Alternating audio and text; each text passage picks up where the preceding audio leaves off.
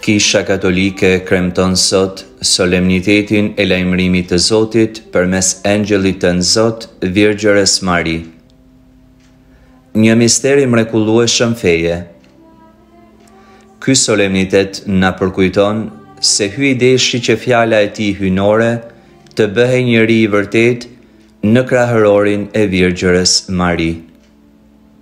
Pra, është një ngjarje feje e përvuajtur dhe e fshehtë, por njëkohësisht vendimtare për historinë e njerëzimit.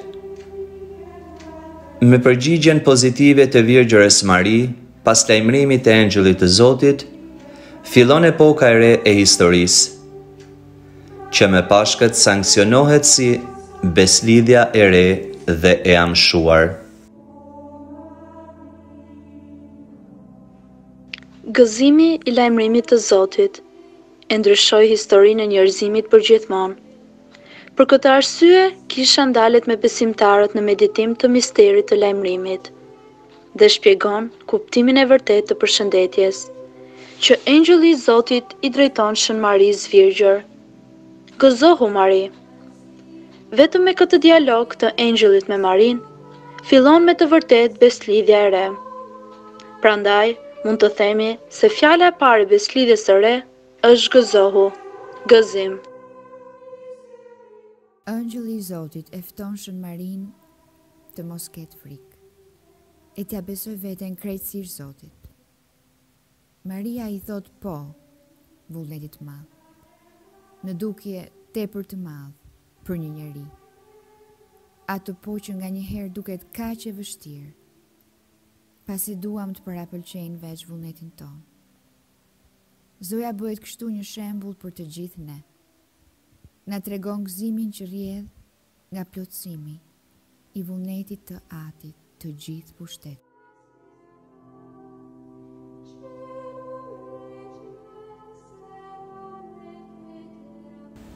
Fillimisht, duket si një peshë e padurueshme, një zgjedhje që s'mbahet. Por në të vërtetë, vullneti i Zotit nuk është i rëndë. Vullneti i Zotit na jep forcë për të ecur përpara dhe krah për të fluturuar lart.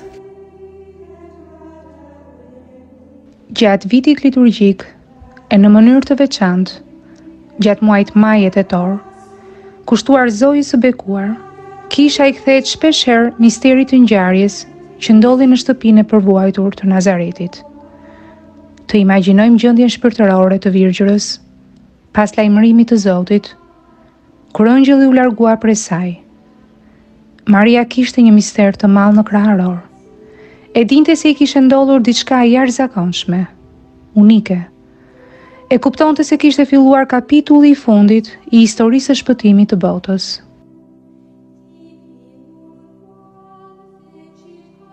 Përgjigja pozitive e Marisë është pasqyrimi i përsosur i përgjigjes së vetë Krishtit kur hyri në botë. Bindja e birit pasqyrohet në bindjen e nënës e kështu, për hir të takimit të këtyre dy pove, Zoti mundi të marrë fytyrën e njeriut. Ja përse lajmërimi i Zotit është edhe një fest kristologjike, pasi kremton misterin qendror të Krishtit, mishërimin e tij. Ja ku jam. Jam shërbëtorja e Zotit, të bëhet në mua si thot fjala jote. I përgjigjet Shën Maria engjëllit të Zotit. Fryti i kësaj përgjigjeje është i pranishëm në jetën e kishës.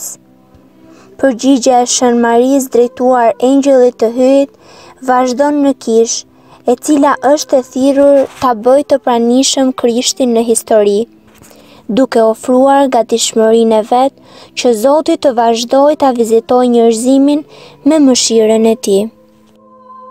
Poeti ynë kombëtar, Atë Gjergjfishta, i këndon kështu në poezinë Nunciata, ndikimit që pati kjo ngjarje e madhe mbi gjithë njerëzimin. T'fal na mri, edhe na po të thona. O Zoj Virgjën hir plote, energjime kobe tona që ne i sjellin tegrat mote, e kur nadje të zbardh drita, e kur në mrame të erre dita, të falë në mri,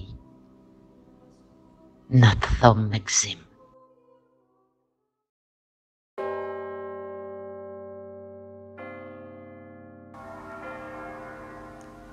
Në emër të Atit e të Birit e të Shpirtit Shenjtë. Amen. Atin që në qiell, ushqejnë të roftë e mryt, artën mbretëria jote, u bë vullnesa jote, si në qiell ashtu në tokë, bukën tonë të përditshme, na i sot, na i falë fajet tona, si i falim ne fajtoret tanë, e mos në lërë të bie në të ndimë, por në lëron nga i keqi. Amen. Të falemi Mari, hirplote, Zoti me ty, e bekuar jem mbi të gjitha gratë dhe i bekuar fryti i barkut tënd Jezusi. Shenjtë Marina e Atit, lutu për ne mëkatarët, tashmë në fillë të vdekjes sonë. Amen. Të falemi Mari, hirplote, Zoti me ty, e bekuar jem mbi të gjitha gratë dhe i bekuar fryti i barkut tënd Jezusi. Shenjtë Marina e Atit, lutu për ne mëkatarët, tashmë në fillë të vdekjes sonë. Amen. Të falemi Mari, hirplote, Zoti me ty, e bekuar jem mbi të gjitha gratë dhe i bekuar fryti i barkut tënd Jezusi. Shenjtë Marina e Atit, lutu për ne mëkatarët, tashmë në fillë të vdekjes sonë. Amen. Lutja drejtuar Virgjërës Mari, shëndeti i të semureve. O Virgjëra Mari, shëndeti i të semureve, që ke shoqëruar Jezusin në rrugën e Kalvarit dhe që ke qëndruar pranë kryqit ku po vdiste yt birë, duke marrë pjesë thellësisht në dhimbjet e tij, pranoi vuajtjet tona dhe bashkohej ato me vuajtjet e tij. Me besim po të drejtohemi onen shumë e butë, biri yt na mbroft në këtë kohë të vështirë, nga infektimi prej virusit dhe shpejt. Plotësisht të ripërtërirë ju kthefshim angazhimeve tona, me qëllim që me punën tonë të jemi të dobishëm për të afërmin. Ndërkohë, qëndro pranë nesh në momentën e provës dhe na ndihmo që ta përsërisim çdo ditë me ty ponë tonë, të sigurt që hyj ditë nxjerr prej çdo të keqeje një të mirë më të madhe.